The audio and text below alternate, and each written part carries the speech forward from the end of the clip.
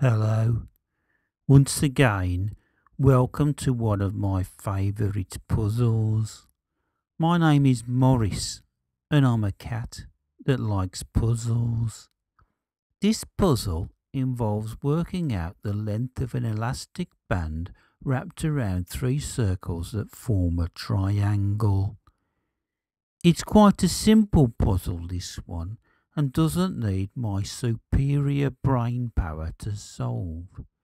So I'm going to hand you over to my not very bright assistant, who will take you through the puzzle and the solution. As usual, we will briefly stop after setting the puzzle for 10 seconds, in case you want to pause the video and solve it yourselves. So take it away, my assistant. Thank you, Morris. In this puzzle, three circles are bound together in a triangle by an elastic band. If each circle has a diameter equal to 1, what is the length of the stretched elastic band?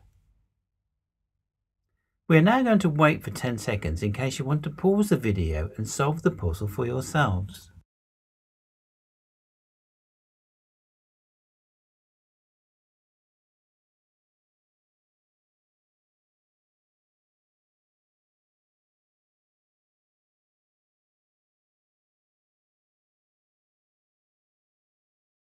Here is the solution. Let's first of all put some construction lines on the shape, knowing the diameter of the circles is 1. Now let's connect the three centres of the circles to form an equilateral triangle. Each side equals the length of 2 radii, so each side has a length equal to 1. Now draw radii to the tangent points between the band and the circles. 3 rectangles are formed. The longer side of the rectangles is equal to 1.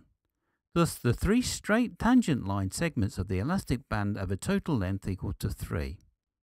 There are 3 curved portions of the band. The central angle equals 360 degrees minus the 2 rectangle right angles and the equilateral triangle angle.